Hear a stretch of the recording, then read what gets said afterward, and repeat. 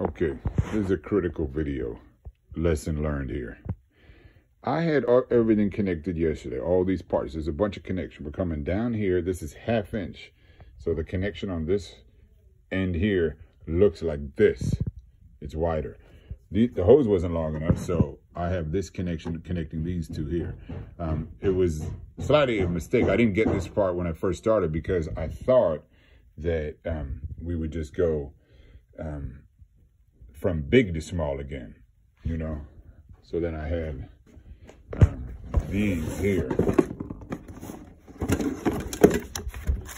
This.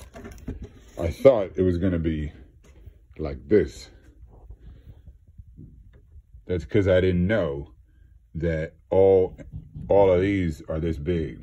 So anyway, that had to get done. This is just a simple why. This is a garden hose. This is exactly what you'd use outside. And he didn't even get new washers. I did this for a couple of hours yesterday. I could not get it to tighten. I literally went to True Value a second time to maybe get better tape or something. But of course, you don't use tape. When there's a washer, you don't use tape because tape will maybe make it so that the threads can't get to the bottom, and these threads have to go to the bottom to press against that washer. And Nick said, like, this isn't even super tight. I could turn this. This is hand tight.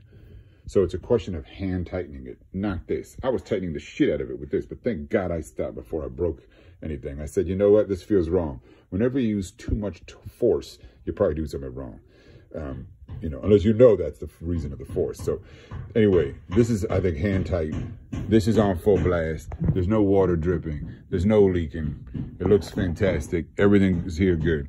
And that's that. The other issue to keep note in this video is that I put this splitter in here. I cut this pipe and put all these parts together. Nothing is glued in here because there's no water pressure in there. So we'll see. We may not even need it because this drains down there. There's no back pressure. There's no pressure at all. So just fall into the hole and not leak through. Because in order to leak through, it needs at least a little bit of force telling it to get out. So maybe if it fills up, maybe the weight of the water is enough, but it probably isn't. So anyway, that's the video. Here's the lesson learned. The big lesson. Just do it gently. If you tighten it too much is what I was doing. It tightens, and now the rubber washer is bunching up. So, yeah, freaking perfect.